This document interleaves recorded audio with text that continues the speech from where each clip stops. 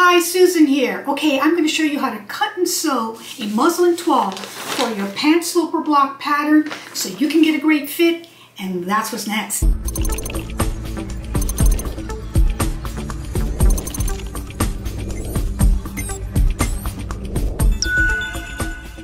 Okay guys, this is part of my pant sloper block pattern series that I'm doing. I already have 5 videos on there, but I really didn't show you the detail of how to make a muslin toile. And I think that's really important in general, and it's also going to be important because I will be having upcoming Zoom courses specifically on cutting, fitting, and tweaking the sloper block pattern, pant pattern with small groups, and I want those people as well as all of you to understand the proper way to make a toile to be fitted, and that's what we're going to do now. This is going to be using my sloper block pattern that is available in a PDF form on my website. It's the front pant pattern, the back pant pattern, and the waistband. This does not have seam allowance. I'm going to show you how to do all of that. I'm going to be using a nice medium weight muslin with a kind of a prominent weave, as you can see here, with the grain lines visible and easy to tear, because you want to make sure this toile is on the right grain when you're doing the fitting. Let's get to the first step. So I only need about 32 inches of the muslin, so let me go ahead and tear a piece. Tearing the muslin is important because then you see where the grain is. All right, you want to fold it so that it's doubled, and usually I make you block the muslin, but if you can see, it is pretty straight. This is great muslin. I'm going to put this in the description box below because it's excellent. Now, if you have 45-inch goods, you're going to need more fabric. You're going to need about 1.5 yards of fabric or muslin to do it if you have 45-inch goods. Okay, so now we're going to get these pieces here. We want to lay them out. No seam allowance on this block pattern, so that you have to have space around it to add your seam allowance. Make sure you do that. Flip it over if you have to, like that. And we're going to put the waistband down here as well. Very important is the grain lines. Make sure your grain lines are here, and that you are going to make sure that it's parallel to the selvage or the fold, and do that on all the pieces. Okay, so I cut 34 inches, and I have enough room here to tear. I want to tear a piece here just for the waistband because it is not cutting 2, it's only cutting 1. That way I can lay it out separately and I don't have to cut it twice. These are steps that you do only for trying on a toile, not normally if you're cutting or sewing a pattern.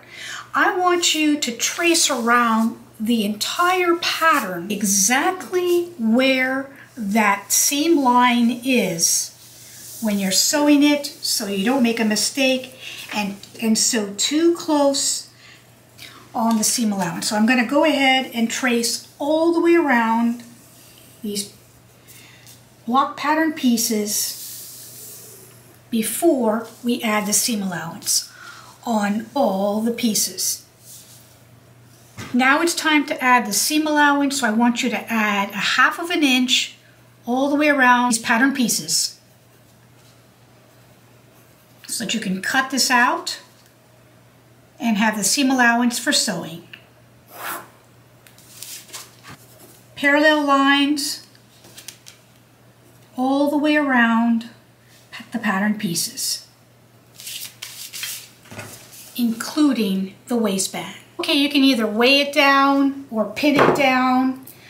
For the sake of the video, I'm going to pin it down so I can kind of move this around and show you. When you have that all done, you can go ahead and cut it out on the cutting line. Footnote, guys, you can see that this pattern block has been altered quite a bit. There's been a lot of changes. So my hip level is no longer in the right spot.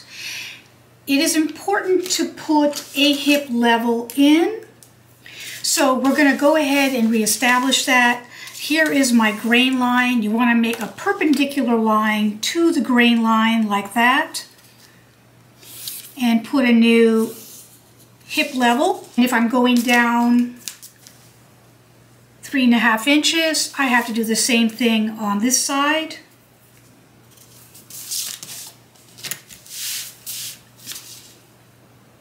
It's perpendicular to my grain line. I'm establishing my new hip line. Okay. Also, you have the darts. I want you to continue the dart legs all the way up to the end of the muslin so you know where you're going to be sewing it.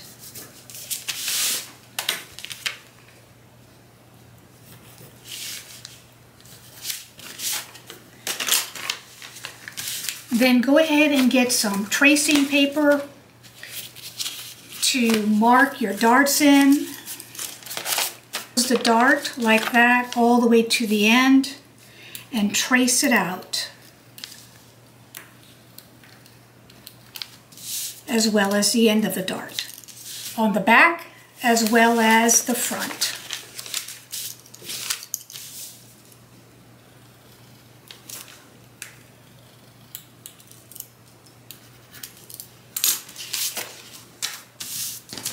Alright guys, I forgot to put in the hip level with the tracing paper. You want to do the same thing.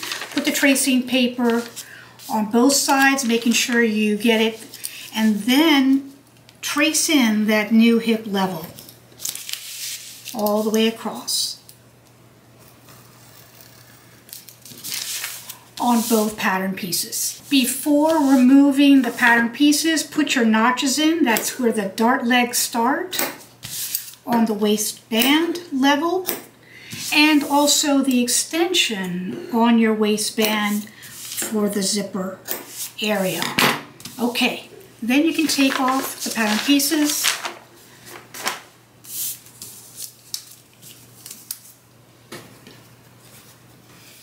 There you have it.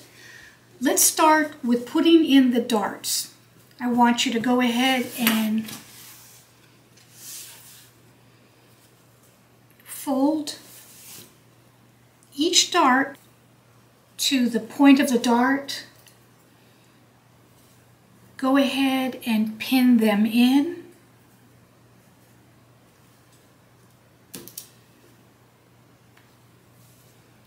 On all the pieces, and then we'll get to the sewing machine. Okay, now with the machine set to the stitch length of 2.5 to 3, I'm just going to use a contrasting thread so you can see what's going on. I'm going to go ahead, I'm going to back stitch at the waist just to keep those darts in. And sewing each one of the darts to the dart point.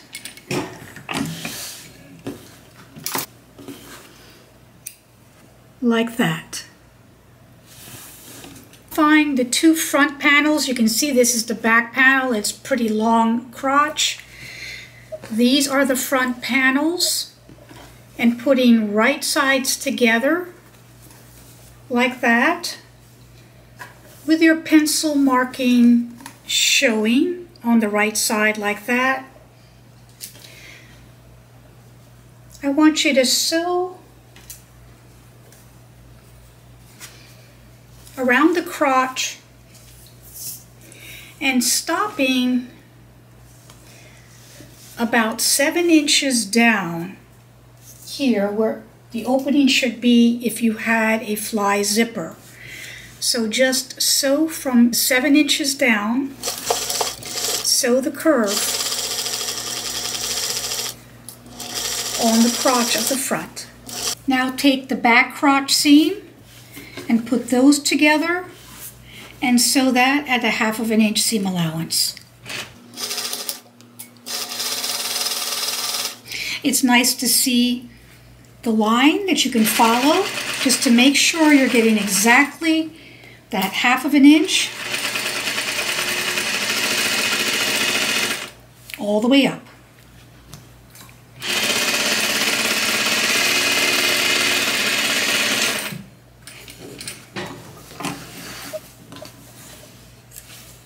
Okay, as you can see, my hip level is on the inside and I want that to be on the right side.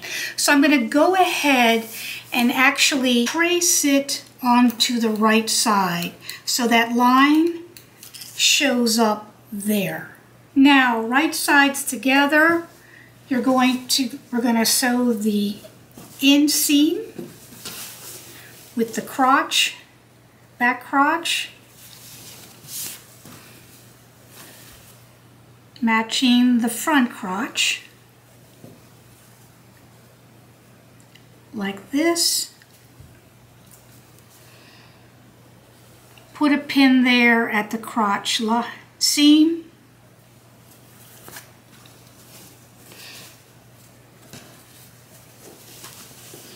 And we're going to go from the crotch seam to the hem on one leg, 1/2 inch. And then we're going to flip it over and sew the other side.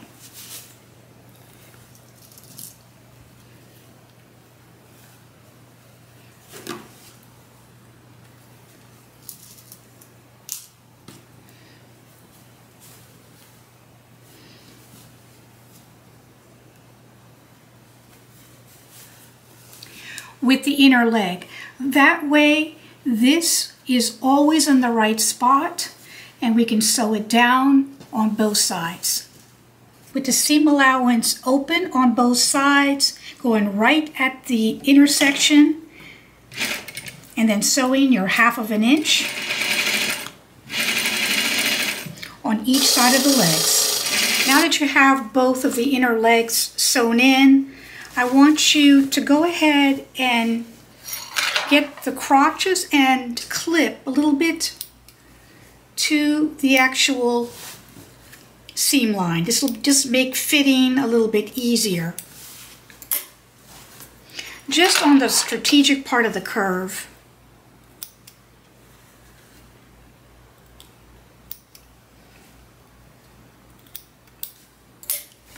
Like that. Now take the inner legs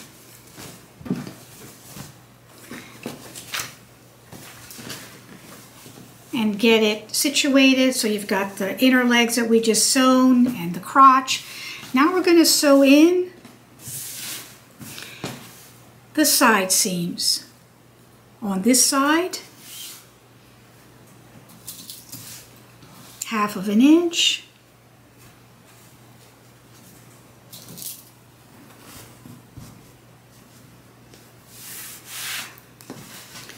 As well as this side. Being careful to get your 1/2 inch seam allowance while you're sewing so that this fit is going to be accurate. So both sides. Now I'm at the ironing board and I'm using a sleeve hem. You want to press all of the seams open. Doesn't have to be perfect, but you just want them mostly open and pressed. It will aid in the fit, so you'll get a proper look of what's going on with that. So all the seams, the outer seam, the inner leg seam,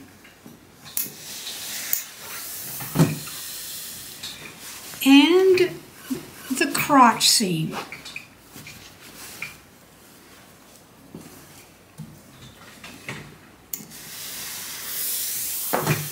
Like that. Take the waistband, right sides together. You're going to sew 1/2 inch on both ends.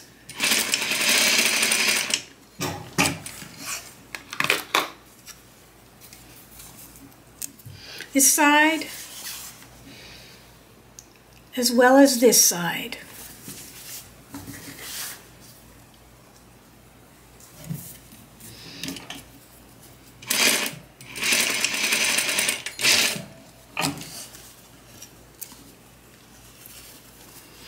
You're going to turn it. You can snip off that corner at the end on an angle like that. Turn it to the right side.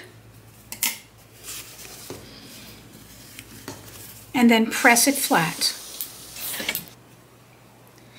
Now flip the pant to the right side.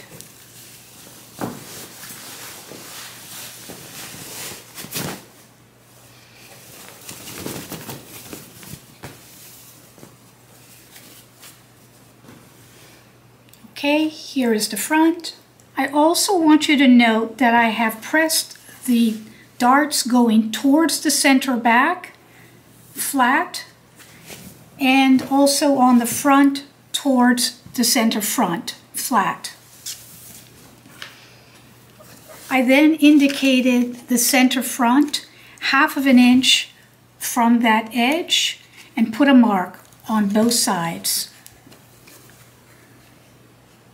like that. Then I've taken my waistband and the notch where the extension goes on the left side. Fold that left side back.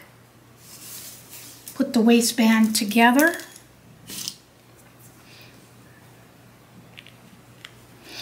And pin all the way along the waistline, securing the waistband, all 3 layers.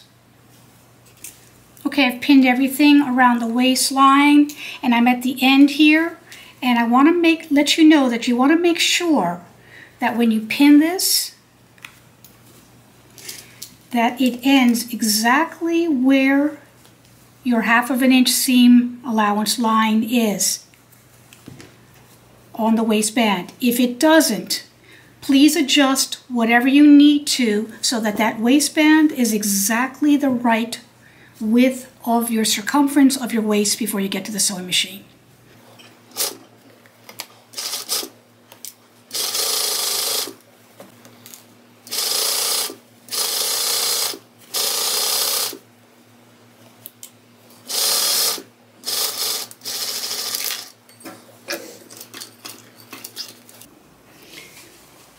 Lastly, turn up 1/2 inch on the inside on the hem of the legs and go ahead and press that on both sides and stitch 1/2 inch on the front. There you have it, the toile ready to try on.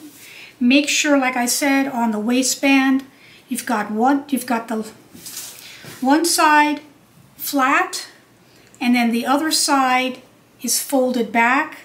That way you can pin it in the front easier. Just press down the seam allowance inside and you are all set to try on your toile.